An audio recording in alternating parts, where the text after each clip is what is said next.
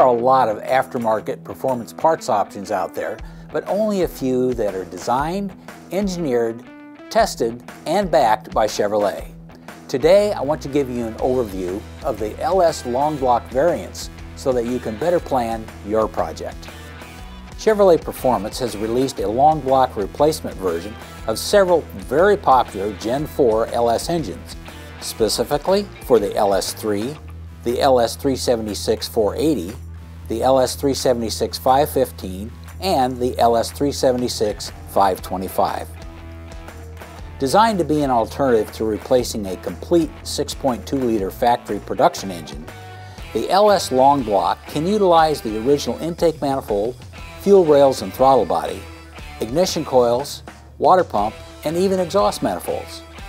Each LS long block application has the identical content to the matching complete engine, including the camshaft.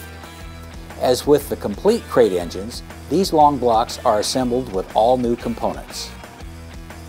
If you want to add your own intake manifold, turbochargers, or supercharger, this may be just the right choice to use as a foundation for a ground-up build. The 6-bolt flange crankshaft is nestled into the strong but lightweight 6-bolt main aluminum block and is topped off with free-flowing LS3 cylinder heads. Just add your own ignition system, fuel delivery system, intake manifold, and exhaust system, along with a Chevrolet Performance controller system, and you're ready to go. Whether you're replacing an original LS3 engine or building your own hot rod engine, Chevrolet Performance has the parts to perform. I hope this quick look at the LS long block variants helped you learn a little more about how it might be the perfect fit for your project. If you're ready to get started today, please call or visit your local Chevrolet Performance dealer or learn more at ChevroletPerformance.com.